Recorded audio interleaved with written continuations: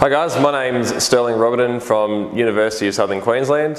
Today we're in sunny Spring Ridge running what we call an action learning group or an action learning workshop as part of a GRDC funded soil constraints project. So today we're presenting on some of the work we've been doing over the last few years in terms of managing our constraints, our soil constraints, and unpacking some of the economics around that. So soil acidity, dispersion, alkalinity, acidicity, and compaction, and just general structural constraints within that. So we're here today. Part of the work I've personally been doing within this wider project is trying to unpack that spatial variability question. So trying to figure out how our soils vary, why they're variable, and then how we can target our management strategies to them in terms of developing variable rate management plans. And most importantly, trying to figure out or understand which soils should we be investing in. So should I be investing in my highly constrained soils? Should I be investing in my better soils and trying to push them further?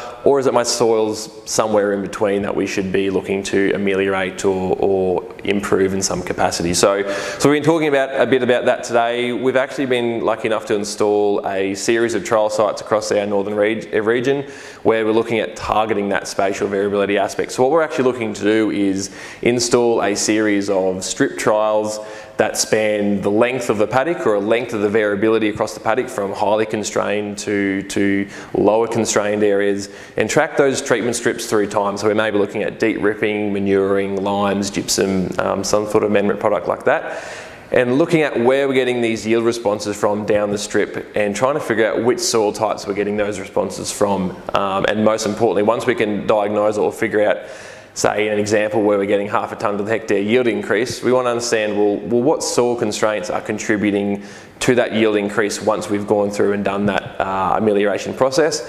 And where else do those constraints exist across the paddock, across the farm, and let's target our investments to these areas which are going to give us the biggest return on investment or the biggest bang for buck, and focusing our attention that way rather than trying to figure out, do I do my worst soils, my best soils? Well, realistically, we maybe should be looking at the soils that are going to give us that best bang for buck and that best return on investment. So that's what we've been doing here today, which has been fantastic. So yeah, we'll stay tuned.